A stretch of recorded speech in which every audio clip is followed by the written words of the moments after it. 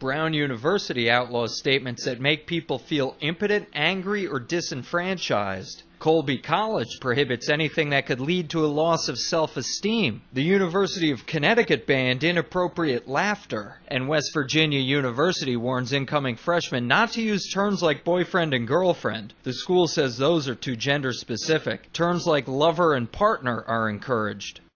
We've seen an awful lot of them where Christian students have been ruthlessly mocked, where conservative students obviously have been too, and nobody's crying hate speech in those situations. I'm politically liberal. That like a lot of the people who work with FIRE we get criticism from people who don't know FIRE very well, saying, "Oh, you obviously have a conservative bias. So many of your cases are conservative." A pro-affirmative action rally at Berkeley is not going to be shut down. The kind of speech that gets censored or punished on campus, the kind of speech that FIRE defends in the larger society, no even liberal Democrat would think that could be punished. And it's really unfortunate and really kind of bizarre that there are people out there who call themselves liberals who believe in crushing speech that they don't like.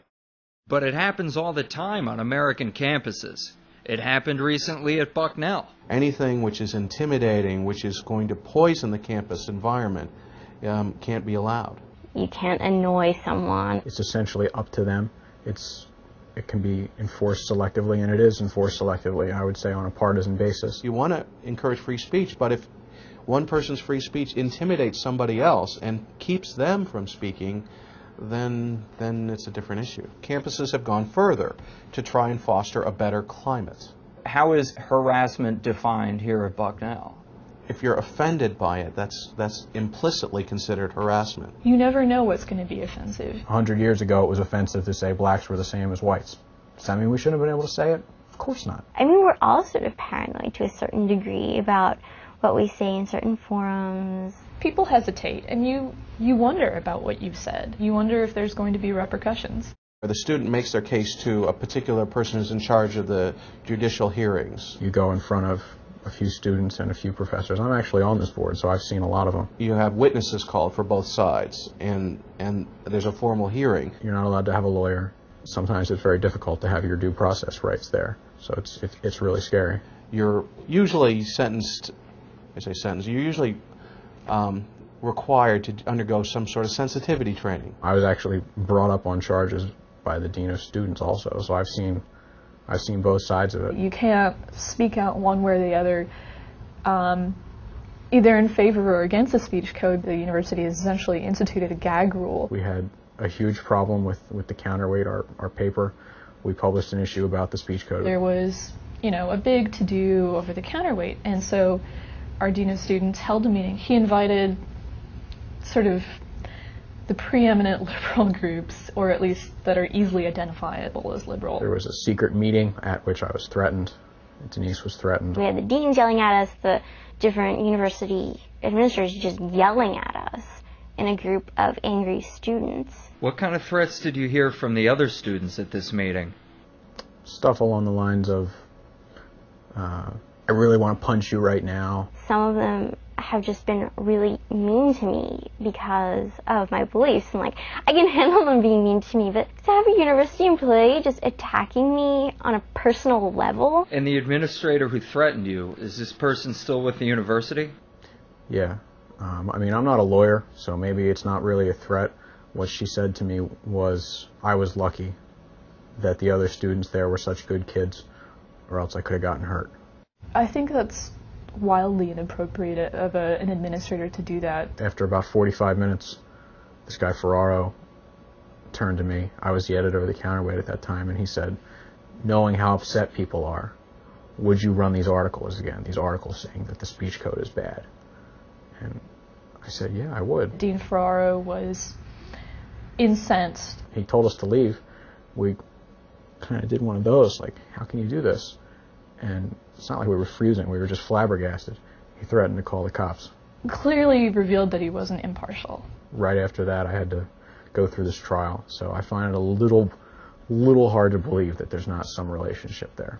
It went on for months. I was resoundingly acquitted Fire wrote a letter to support me. All kinds of students testified that it was nonsense. There have been a few incidents where kind of bad things have happened, and they've ignored it. Somebody chalked outside the student union, "Die BUCC," Die Bucknell Conservatives Club. Of course, nothing happened. One of our members, Allison Kasich, she was the secretary at the time, she had some kind of conservative sign on her door. A person wrote Nazi Party on it, maybe a swastika too. Nothing ever came of it. There have been a lot of swastikas drawn around about us. If they were to decide a conservative was harassed, I think a lot of people on campus would be shocked by that. A student drove back from the mall, which is 20 minutes south of here, a student of Asian descent, and felt like he or she was being tailed. And the next day, there was an all-campus email saying, "Oh no, watch out for this."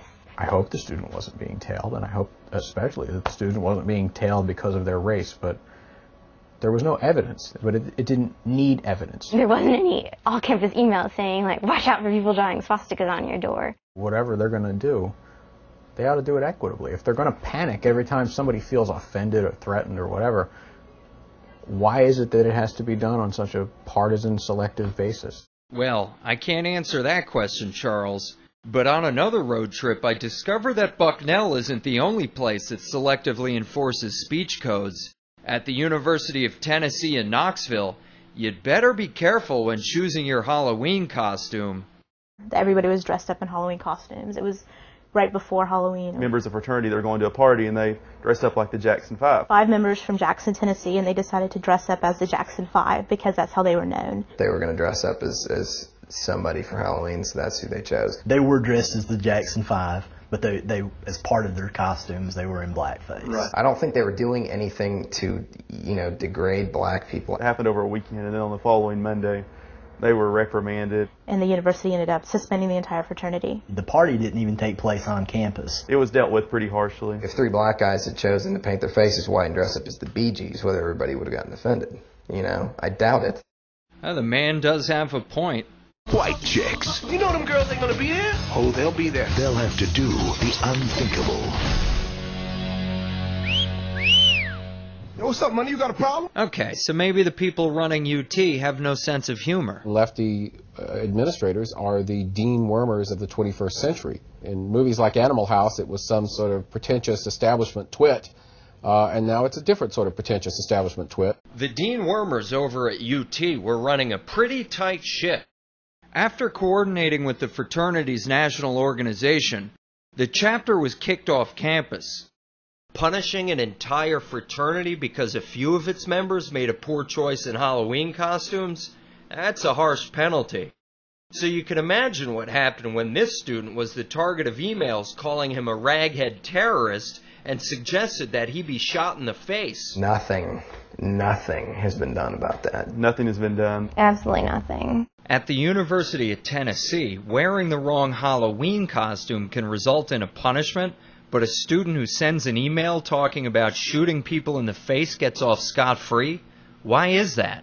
I mean, he is an outspoken conservative, writing for our paper. I often write in defense of the United States in the face of much of its criticism that it gets disproportionately more on campus than I think in the rest of our culture. Sigmani, they're not sympathetic to just because he has a point of view which they don't agree with. I believe that the reason no action was taken was because Sigmani is an outspoken conservative. That's the only thing I could make of it. It seems that the administration's policy is hate speech is wrong against certain people. The trouble began with an editorial Soukmani wrote for the school paper. In it, he was critical of the Issues Committee, the arm of the university responsible for bringing speakers to campus. They are almost always far left ideologues. Parents were probably